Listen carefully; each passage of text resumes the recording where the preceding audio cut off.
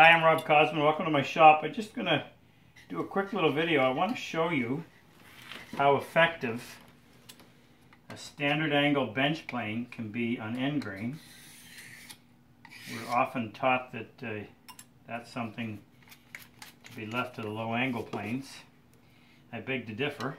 So I'm going to use a Wood River 5.5 jack plane. I'm just putting a fresh edge on this using my 16,000 sharpened. And then I'll use the Charlesworth ruler trick to polish a little back bevel on the back. Just takes a couple of seconds. I've got a big thick piece of eastern maple in there, end grain facing up. I've cut a chamfer on the back side in preparation for this so that I don't blow fibers out on that back edge. Wipe off all the moisture. Put the chip breaker on. I don't worry too much about how close it is. I probably am somewhere around 1/32 of an inch from the edge.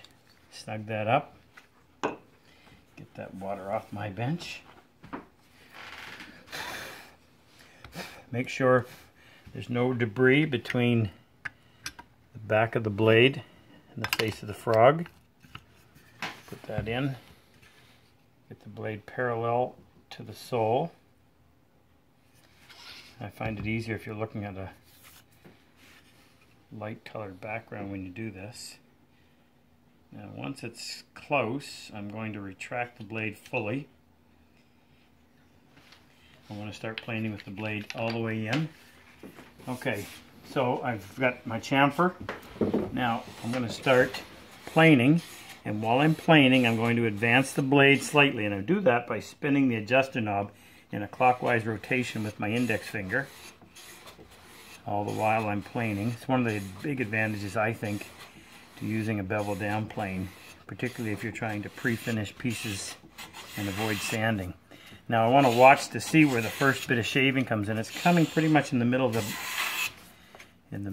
the plane, so that means my blade, if it isn't perfectly parallel to the sole, it's really close. Now I'm going to advance the blade out a little bit more so we can get a little thicker shaving.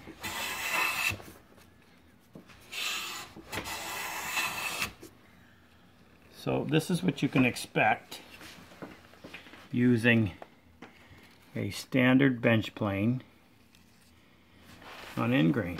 And then if you come over here and inspect the surface, looks pretty good.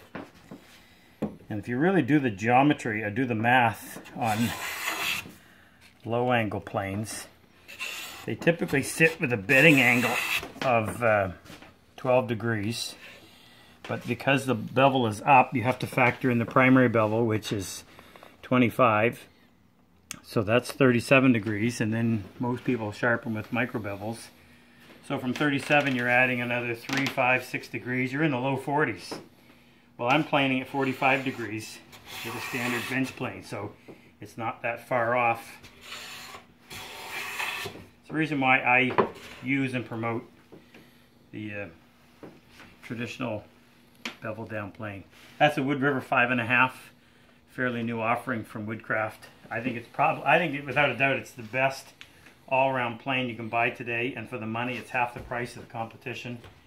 It may not have all the spit polish, but it has everything that you need, and it's got some features that you won't find in other planes. We'll leave that to another video. Anyway, pick one up and try it. There you go. See ya.